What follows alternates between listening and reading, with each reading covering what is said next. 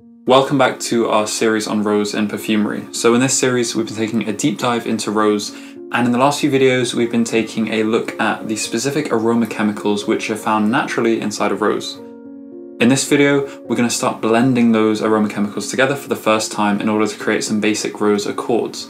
So if you're interested in creating your own rose accord, stick around and watch the rest of this video. Okay, so in the last videos we've looked at quite a lot of raw materials, and now when it comes to making our first basic rose accord, I didn't want to get really confused by all of those raw materials. Essentially, I didn't want to just put them all together in one big blend and then not have a clue what's going on. So what I thought we would do to begin with in terms of making our rose accord is to start off with the most simple possible rose accord. So I was looking online and I found a post on the Base Notes forum which essentially said that you could make a pretty good core kind of rose accord just by using geraniol, citronellol and PEA or phenylethyl alcohol, and I thought that sounds pretty reasonable because the citronellol and the geraniol are two of the biggest components in rose by percentage, and even though that the rose oil doesn't seem to have much PEA, I've heard that the absolute of rose actually does contain a lot of PEA, and it's just the way that the essential oil is extracted that causes the PEA to be lost. So apparently for a more natural smelling rose or something that actually smells like a rose, you do still need to have that PEA, and that does kind of make sense since that had quite a diffusive petal-like smell. So that's exactly what I used for my first blend. I took geraniol and citronellol roughly at a similar relative proportion as they're found in the real essential oil, and I also added a lot of PEA to fill it out. So when I smell this blend, the first thing that really jumps out of me is how much it actually does remind me of rose. So I wasn't expecting the first kind of guess of just those three things to necessarily smell that much like rose, especially when the citronellol, which is a high concentration, just reminds me a lot in general of something more close to, say, lemongrass or citronella. But when I smell this, it really does remind me a bit of rose, and it definitely smells more than the sum of its parts, as in it's not just that it smells of those three things together, it really does kind of create or start to create a new kind of perceptual smell beyond what you would imagine in isolation that those three things would smell like together. So I think that's really cool, and what I think that shows is it really is an accord. It's not just simply a mixture or some combination of three things that doesn't have an effect beyond that. So the one thing I would say about this is that the citronellol maybe is a little bit strong for my liking, as in I do get a bit of a herbaceous or a little bit of a sharpness from the citronellol coming through, at least more so than I would like to have in the rose. And I do think that later on I will try to go and tone that down a bit to make the rose a bit more to my liking. But for now, in the next set of blends, what I'm actually going to do is I'm going to go and keep this formula because then I've got a reference point, and I'm just going to go through a load of key raw materials that we've already looked at before, and I just want to add those on their own, and I want to see what effect each one has on the blend so I can get an idea for what the different things are actually doing to that core rose skeleton. And the other thing I will note about this quickly before we move on is that I did monitor this over the week, and I noticed that it doesn't last as long as the actual rose. So I assume it's some of those kind of mid to base note components, maybe things like the damascones, the ionones, and maybe some of the other phenyl constituents that are causing the actual smell of the rose to last longer on the scent strip. Anyway, next what I've done is I've gone and made 7 new blends where I've taken that same formula from before but added one different component each time. So I've taken this as a mixture of components across some of the last videos, and some of those which I thought were probably the most important ones. So I started off with nerol, then I also did rose oxide, I did farnesyl, I did one of the aldehydes, I did some of the phenyl constituents, and then finally I did one with damascones and one with ionones. So let's start off with the one with nerol. Okay, so this one with nerol, I have to say, I do think the nerol smells quite strongly in this one. In general with these, I did go a little bit over what I thought to make sure I did notice the effect of the extra ingredient, but in this case, I do think that the nerol is definitely dosed too strongly. It does really overpower the rest of the accord and make the whole thing smell like nerol. So it does make the accord, I think, smell maybe a bit less like rose actually, and it gives it that more kind of just slightly citrus, a bit woody, smell that nerol does have on its own.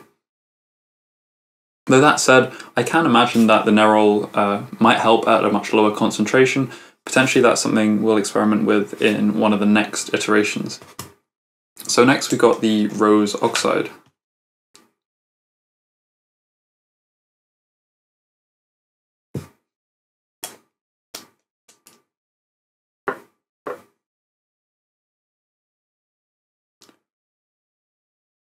Now, I've got to say, this one is pretty incredible. I wasn't prepared for how much this is actually going to make it smell like rose, but this one really does make it smell, I think, a lot more like rose. And it just adds this kind of diffusive pinkness, like a kind of rose petal smell to it. I can't quite describe it, but I remember reading in those books and it said one of the key or most important aroma chemicals in the smell of rose was actually the rose oxide. And I guess it's not too surprising given that it was called rose oxide after all. But yeah, I think this one is really clearly quite important in the rose. And I imagine that the concentration I guessed for this is quite good because it does seem to blend really seamlessly into the rose. It just helps make the smell a lot more like a natural kind of rose like you would expect it to smell.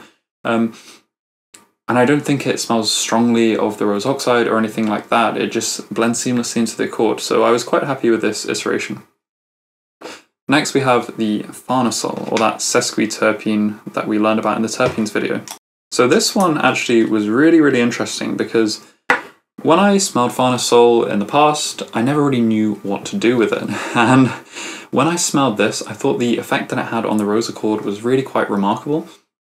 So as soon as I dipped this in, I can instantly, without even having to go up close to it, I got this whiff of something that smelled a bit like peach iced tea.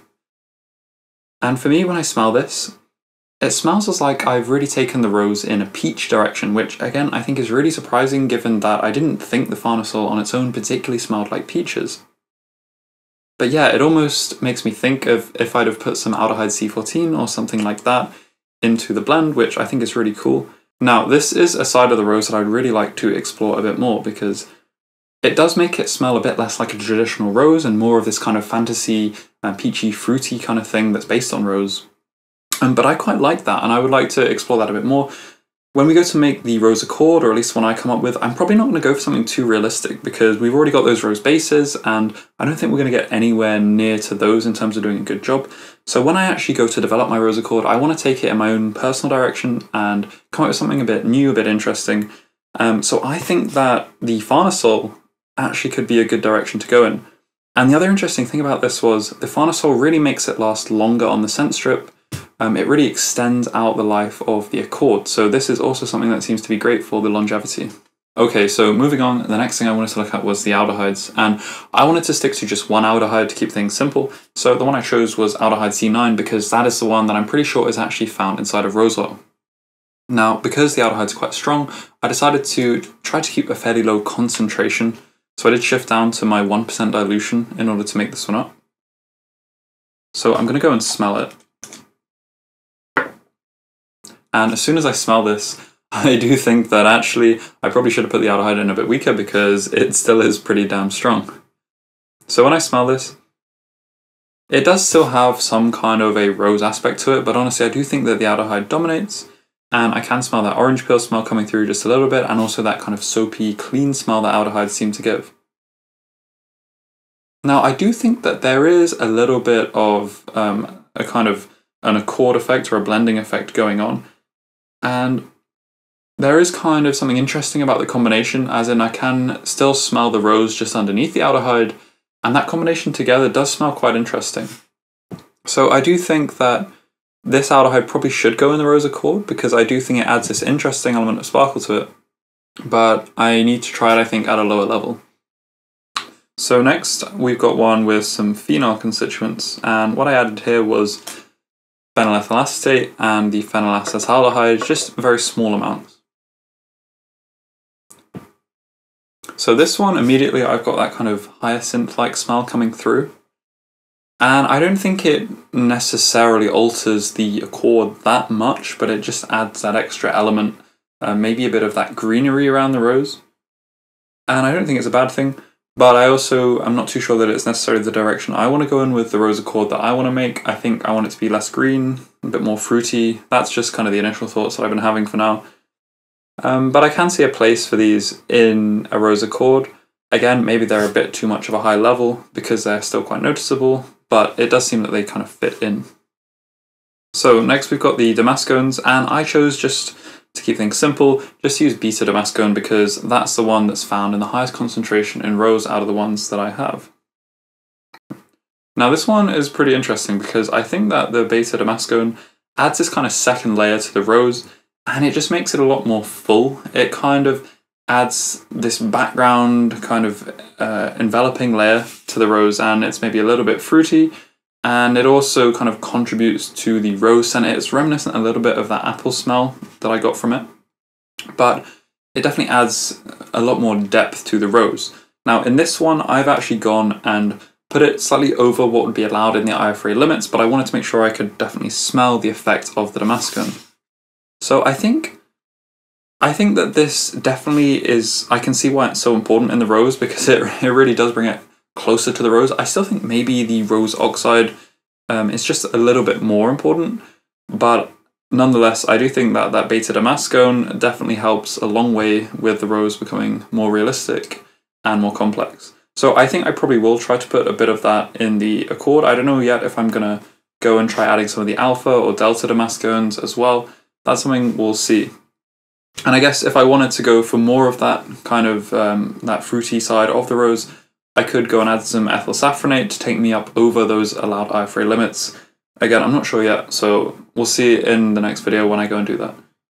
So finally, we've got the ionones, and I tried to do an equal mixture of alpha and beta ionone in order to just get a more balanced idea of how ionones in general affect the rose Accord. I wasn't too worried about just sticking to one or the other. So now with the ionones, the one thing you do notice straight away is that kind of violet effect that it adds. And one thing they really do remind me of is the Rose Jivco, which is one of those rose bases we looked at in the first video. And it makes me think that the Rose Jivco must be a bit heavier on the inones than the real rose or the feminine rose base.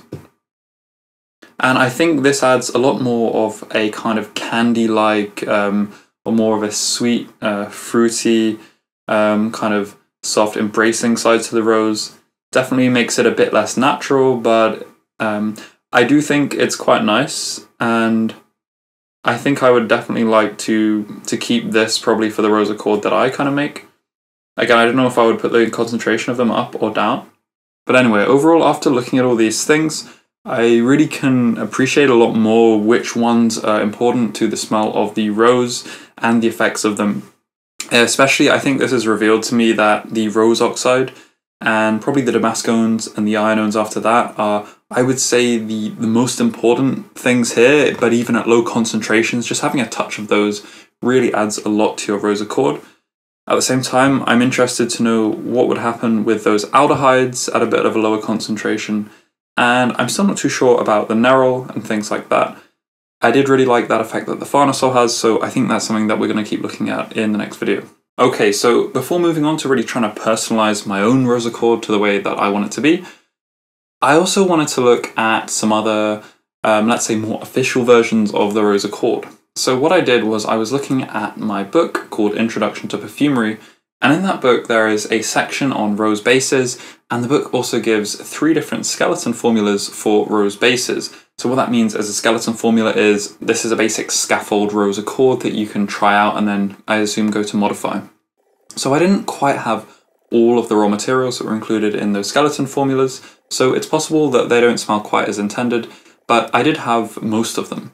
So I've got those 3 skeleton formulas made right here. So the first one of those skeleton formulas, to be honest, I don't actually like it that much. This one seems to really emphasize the kind of terpene or the herbaceous side of the rose. And it's got things like nerol in there.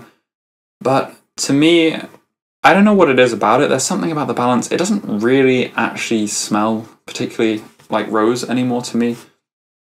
I think the citronellol, for whatever reason, really jumps out, and it makes it smell more like a terpene soup, I would say, than an actual rose, which, to be fair, is surprising because I would have thought something I found in the book would smell a bit closer to actual rose. I think some of the ones before, from those basic formulas we had, for example, that one with the rose oxide, smelled a lot more like rose than this.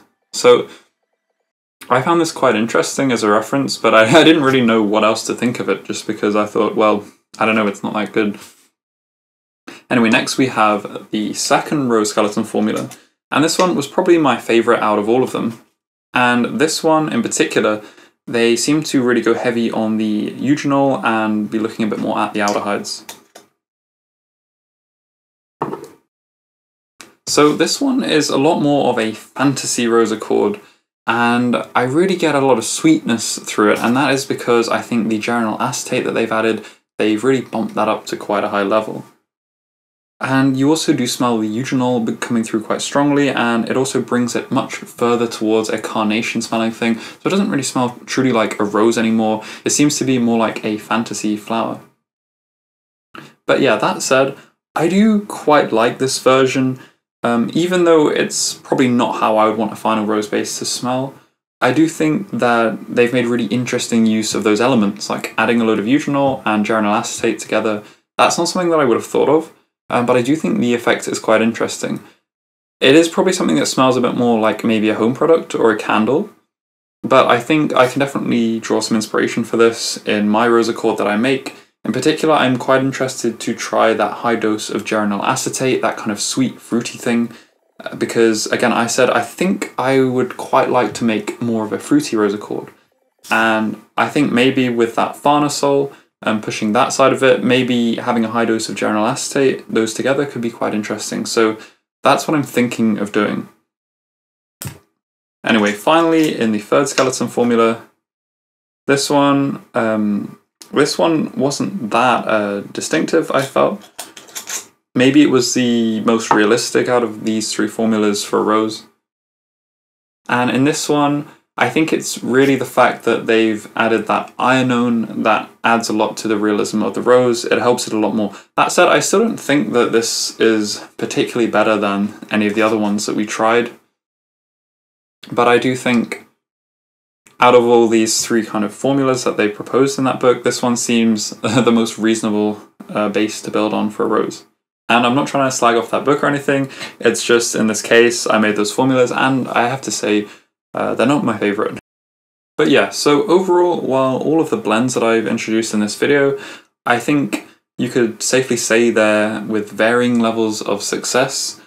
I think that this is a good foundation of knowledge from which to build on in order to make a more personalised rose accord, which is what I'm going to be doing in the next video. So all I can really take from this is, firstly, with that first experiment, I felt that having as much citronellol as there's meant to be, I actually think it does add this kind of sharp side to it, and if I'm going to give myself some liberty with the accord, I don't see why not bring that down a bit in order to make it a bit nicer, maybe a bit more well-rounded, kind of to bend it in the direction that I want. Then, out of the experiments that I tried, I think what I really learned from that is I'm really interested in experimenting with this farnesol side of the rose. I also think that the rose oxide is really important, and I would like to have definitely a little bit of damascone and ionone inside of there as well. And I'm also interested in maybe playing around a little bit more with the aldehydes to see what kind of effects I can give the rose with those.